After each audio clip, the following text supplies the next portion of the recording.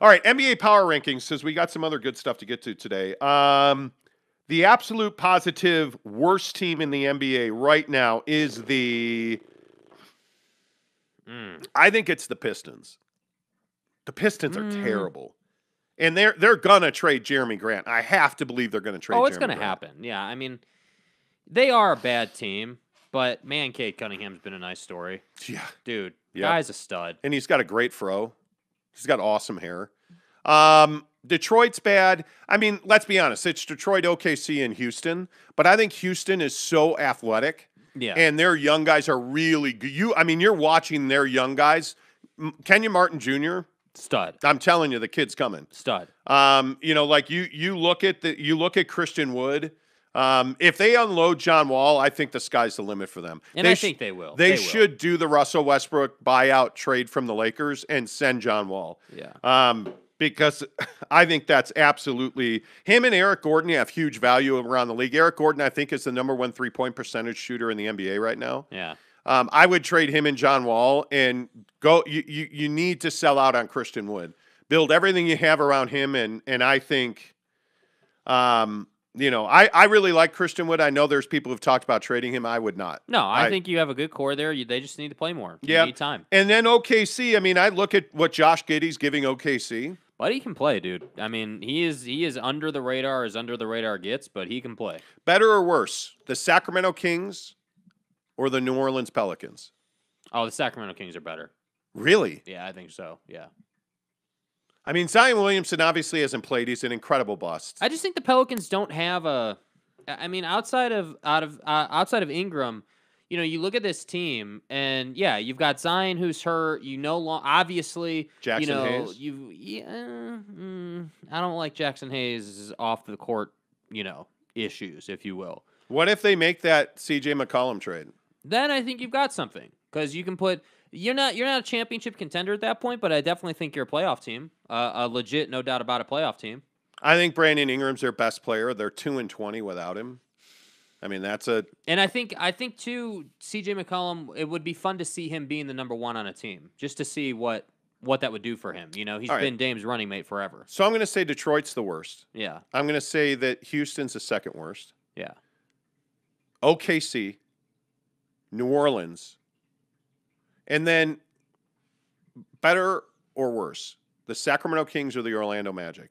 I watched the Orlando Magic game the other night with the Bulls. Mm-hmm. I mean, they're talented as talented gets. They're just not a smart basketball team. No, they make boneheaded plays pretty consistently.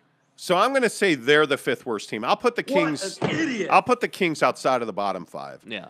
And then, there's the top 5, and I have no idea. I mean, I think in the NBA right now, there's no doubt 1-2 is Phoenix, and I think the Phoenix Suns are the best team in the NBA.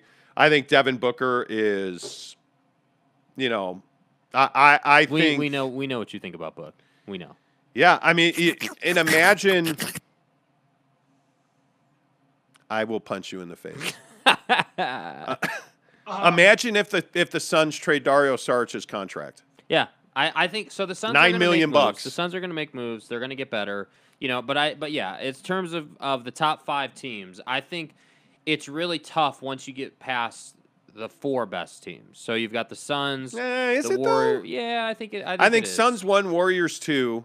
This nonsense, the list you have there, this nonsense about the Sixers being a top 5 team in the league. They're not a top 5 team in the league. But see, the argument's going to be Memphis. Yeah. I think Memphis is top 5. I think Memphis is the 3rd best team in the NBA. Right now, today, the way they're playing, I think Memphis is the 3rd best team in the NBA. What do you think of the Bucks right now? Where are you at on the Bucks? They're 4th. I think Memphis, their athletic ability on offense trumps what Milwaukee can do defensively. Mm-hmm. Because the other thing is, I don't think that Giannis has a matchup that he can lock a guy down against Memphis, because Memphis doesn't play big. Memphis is much more about Jaren Jackson their Jr. wings. Was shooting it last night, bro. But that's my point. If okay, so let's say it's Giannis versus Jaren Jackson Jr. Where's Giannis going to be in that matchup? Well, he's going to be at the top of the circle. Yeah. So what does that do for Ja Morant? Yeah, I mean, it opens things up for sure. I think, yeah. But what is Ja Morant doing? So this is what I was thinking about. If you have Memphis versus Milwaukee head-to-head, let's say in a series. You have Ja off the ball. Off the ball, yep. Jaren's got the ball at the top. He's going to kick that ball to Ja Morant. Then what's going to happen? Ja's going to drive. Giannis Ante Your Mama is going to drop back to try and rim protect. And what's Ja going to do?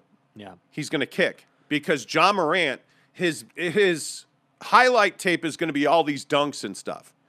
His best ability right now, and the reason they're the third best team in the NBA right now, is because he's passing really well. I'm going to say this again. He is an all-around player. Ja Morant is fun to watch. Mm-hmm. That's an entertaining team to watch. I'm for real. I take Memphis third.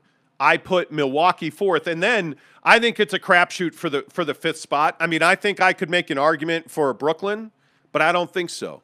I think with all of this James Harden nonsense, I don't think so. I absolutely can make an argument for the Chicago Bulls, but they're so injured, I don't think so. The Nets have to be a top 5 team. They have to be. Okay, Are you talking about? Are we saying from the standpoint of right here today? Right here today.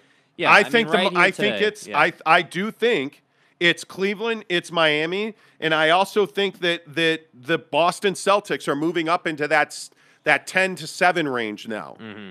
Yeah, because they're getting Jalen. I'm telling you, Jason Tatum and Jaylen Brown are playing really well right now. Yeah, I think they are. I think the difficult thing that I have with this right now is that, with Kevin Durant being out, the Nets are obviously not a top 5 team. I mean, they need Kevin Durant. Yes. There's just no way around that. So, yeah, sure, okay, we'll throw them out of the top 5 for now. I think it's the Heat and the Cavs, 5 and 5A.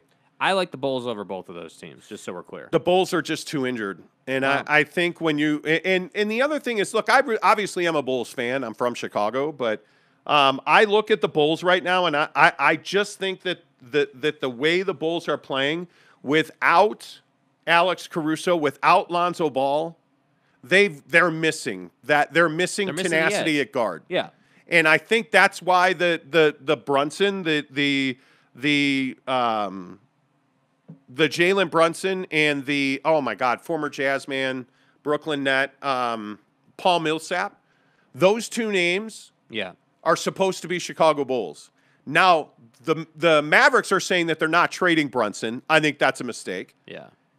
And I think Paul Millsap would fit right in with what the Bulls are doing, especially defensively, because they don't need him offensively. And he's rested. Exactly. They need a rebounding defender who can play 2-3 positions, because the biggest problem for Chicago Bulls right now is they are small. Yeah, they are. Wendell Carter tortured them the other night. Mm-hmm. And I'm telling you right now, Lonzo Ball, I love the guy, but he in his career, he can't stay healthy. And if you're going to have consistent knee issues, which he's got, your value plummets. And Alex Caruso, they've got to find a way to keep him healthy. Now, it was a dirty play that broke his wrist. That's not his fault. He'll be back in April. Facts. It's not his fault. But good God, he's been out, it feels like, for 3 months. Yeah. And when Alex Caruso's healthy, that team defensively, completely different team. Yeah. Like he can lock down 1 through 3. It doesn't matter. Like what he did to Luka Doncic early in the year. Anybody see, again, and I know I'm the only crazy idiot. Everybody says this to me that I got all these Maverick fans came into the comments yesterday on YouTube, but I'm telling you, Luka's not a winning player. Mm-hmm. I mean, like the guy last night just simply fell asleep on defense and gave up a game-tying layup to send the game to overtime.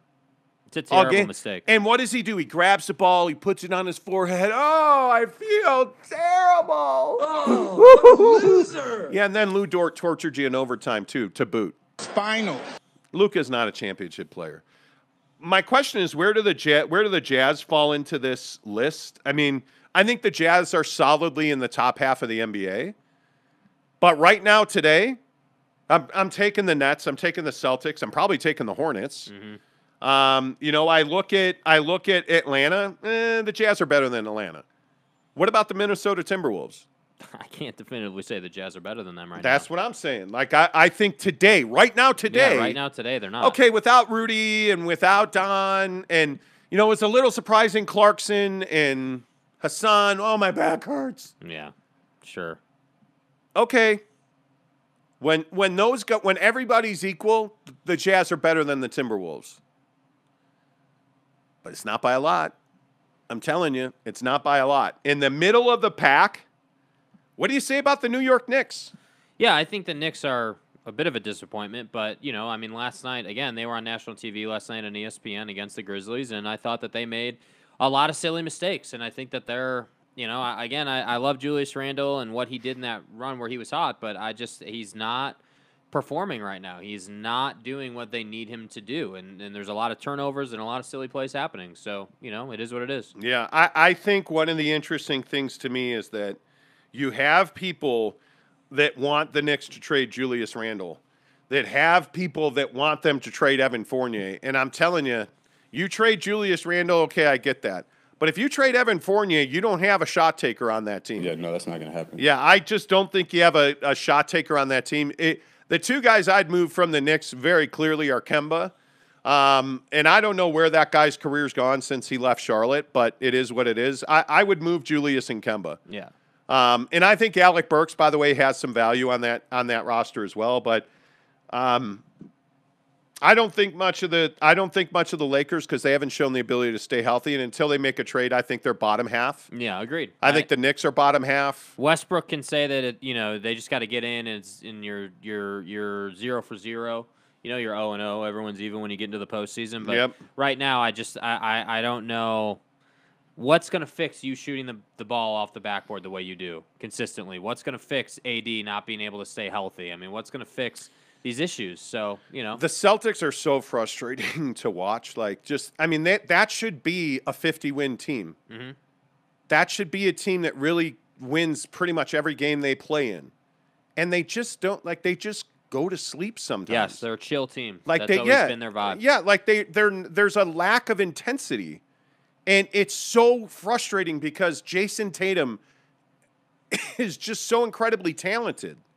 And then he'll do shit like throw the powder bottle last night. They're so frustrating. The Boston Celtics are so, and the other thing I'm waiting for is what's going on with Indiana and Washington. Are you going to trade Dinwiddie? You said in the vaunted pre-show meeting where we talk about absolutely nothing. Behind the scenes. You were saying that you think they're giving him run to trade him. Oh, they're definitely feeding him. Yeah, they're definitely trying to up his trade value. There's no doubt about it. He has a big-time triple-double last night because they're giving him more opportunities, and even when he's not, what's today, Thursday? On Tuesday, I can't remember who they were playing. I believe it was Tuesday or it might have been Monday. But they're in this game, and I'm watching them, and he's missed his first 6 3-point attempts. You go into the second half, and they're just feeding him, giving him the ball. Kuzma is deferring to him intentionally to give him more opportunities. How about Kuzma with another block shot last night? Yeah, listen, I'm not a huge Kyle Kuzma guy, but you have to give the guy credit. He's definitely taken a step forward in his career after leaving the Lakers and getting that opportunity. So more power to you, dude. Yeah, I agree.